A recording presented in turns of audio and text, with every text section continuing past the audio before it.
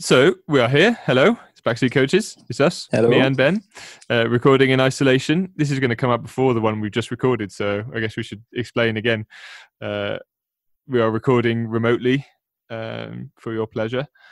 Not sure how well it'll go, but we're going to give it a go anyway. Yeah, we'll see. I guess you'll only know when you do the final edit. Yeah. In which case, it's too late by then, and you'll have to release it. Well, I mean, I could just put them all in the bin and waste all this time, but I'm probably not going to do that. So let's see how we go. So this is going to be our new little mini series, like we did the Sticker Boys last year. Going to try and do one every day. We'll see how we get on, but we'll try and do one every day. It's a new podcast, little mini series called On This Day. When they were young, the world seemed so much fun. It's on this day with Backseat Coaches.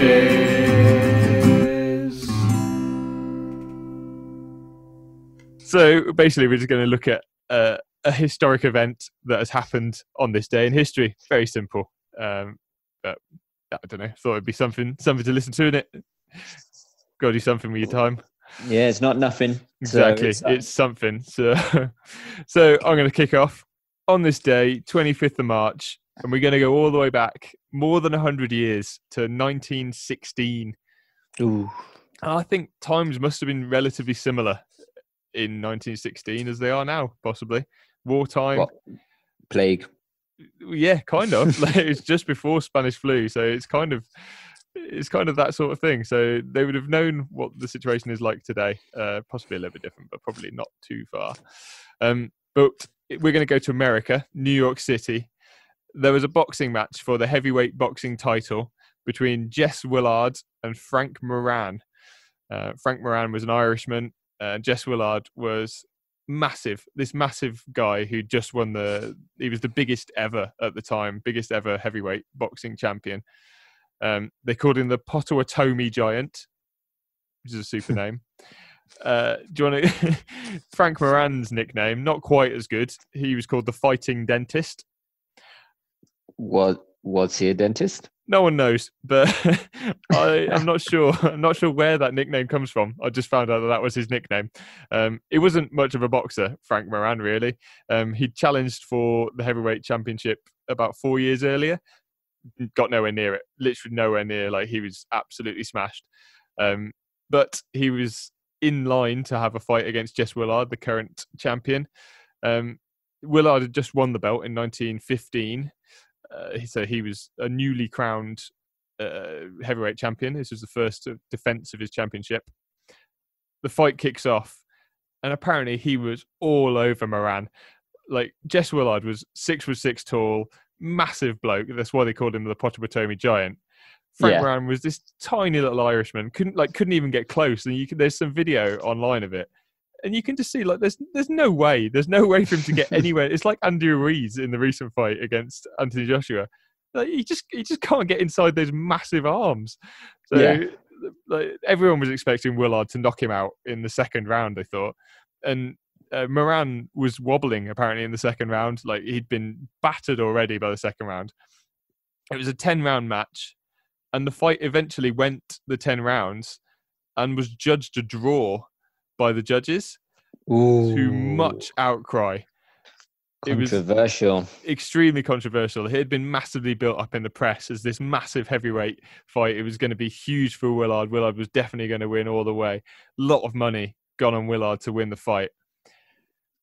It turns out that the fight was a fix, and nobody knew for many, many years afterwards. The fight was fixed in a contract. They had a written contract that fixed the fight, and it's as a draw, as a 10-round draw. Apparently, a lot of contracts had the words 10-round draw written into them, as it was like just some sort of parlance of the day. Yeah, but this one was actually acted upon, and they had a 10-round draw stipulated in contract. So they had to have this 10-round draw that was fought out. It's pretty much the only time we've ever had any written documentation of match fixing. And they were never punished for it because it only came to light a lot later on. Willard eventually went on to lose the heavyweight belt to Jack Dempsey, who was known as one of the sort of legends. I had a computer game. Was it Muhammad Ali? No, I don't think it was Muhammad Ali's boxing. It was like Mike Tyson's boxing or something on the Mega Drive. Yeah. And it had Jack Dempsey. He was one of the sort of old school boxers that they had on, like Rocky Marciano, and I can't remember who else. They had loads of sort of old boxers on, and Jack Dempsey was one of them. He was known as one of the most brutal fighters, and apparently Willard in that fight was rumoured to have broken his ribs, shattered his jaw, broken his nose, lost 4 teeth, and suffered partial hearing loss in one ear, along with numerous cuts and contusions. It was an absolute mauling, apparently. Dempsey was just way too good for Willard, who was the world champion at the time. So you can just, I guess, imagine how good Jack Dempsey was. Yeah. Moran, on the other hand, didn't really box anymore after that, but went on to star in movies in the fledgling movie industry, and he was often cast as a henchman in sort of Americana movies, and he went on to star in over 100 movies. So that was interesting, isn't it? So yeah, this day in history marks one of the greatest fixes never to have been punished. So there. You learn something new every day in isolation. Yeah, that's true. That can be our sign-off for this little podcast, can't it? That's good. When they were young, the world seemed so much fun. It's on this day with backseat coaches.